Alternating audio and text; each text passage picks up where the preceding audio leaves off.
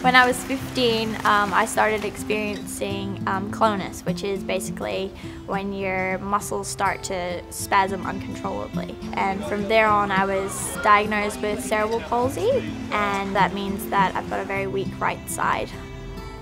My name is Katherine Downie. I'm a Paralympic swimmer and I study architecture at Curtin University. I've been to London 2012 Paralympics, a World Championships, a Commonwealth Games and a Parapam Pack, so all the major competitions that you can do as a Paralympic swimmer. At my peak I train 9 times a week.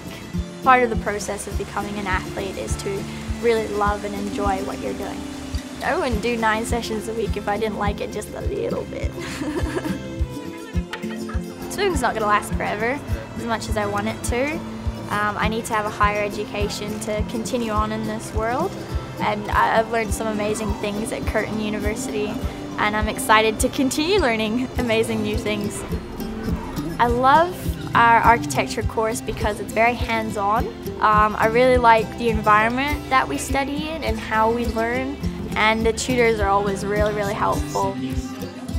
Curtin has been really good with their Elite Athlete Friendly Program.